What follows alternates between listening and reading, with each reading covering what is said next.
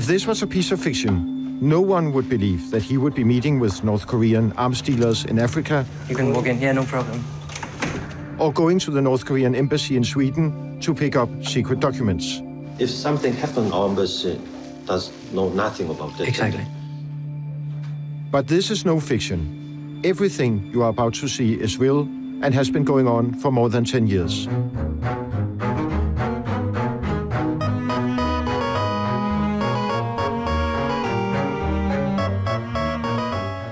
My name is Ulrik Larsen, and in my working life I was a chef. I'm a husband and father to 2 daughters. I live in the suburbs of Copenhagen. I'm just a regular Danish person, but also aware I've done something that no one ever had done before. CIA tried for 20 years to do what I did. And I'm a new branch of...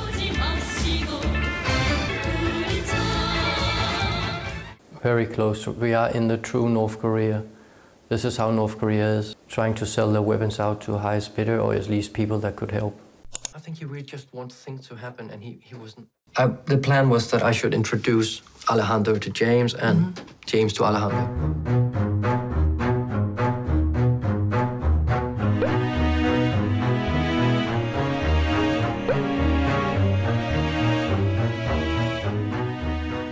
What they really wanted Mr. James to do was to build a factory of weapons in Africa, so he could produce and sell them on behalf of North Korea, and in return they will have oil paid by Mr. James through a oil broker from Jordan. That's one of the ways they try to do sanctions busting and try to sell weapons.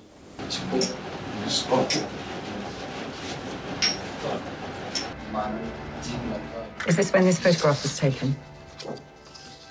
Yes, that's... So can you tell me who is who? This is the president of the arms factory. This one is the intelligence officer.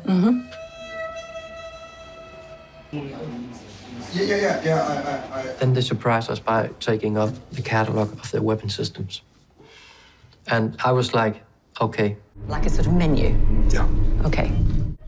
So this is all on offer? Yeah, this is what we were just handed over at the table. And wow. So we've got Scud missiles. Yeah. So you can get 5 Scud missiles for $14 million. Missile launchers? Yeah. So we're going up to Scud-E missiles now? Yeah. Good God, 25 million. 1,350 kilometers range.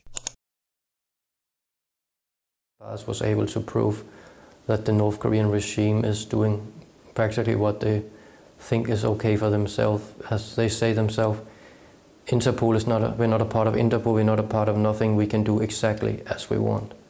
But they are not helping the people, they are helping themselves, the leaders, the army, to stand as a strong nation on paper. No one really knows the nuclear program, but North Korea is, as I said before, a criminal enterprise led by Kim Jong-un. I've seen people struggling on the street to survive. I met kids whose arms were not thicker than my 2 fingers here because of starvation.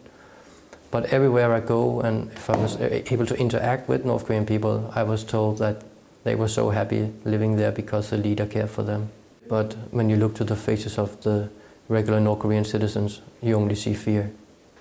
It's just pure evil. If I should put anything into that, it should be a war about doing crimes of Nazi Germany to the Jews.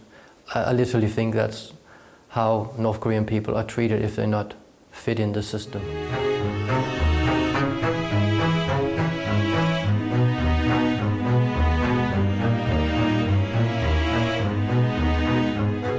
Well, I hope this movie will be able to open the eyes of the people more, to show that still that North Korea had a lot of starvation and struggling. They still are eager to sell weapons and produce weapons, which is a complete crazy way of acting. But I hope it would put more focus on the human rights, because 25 million people in North Korea are suffering under the Kim regime. I think young people in Korea need to read the history and dig into, and we may not forget that North Korea is suffering, and the young people in Korea, please pay attention to North Korea and human rights violation. It's very important for the future.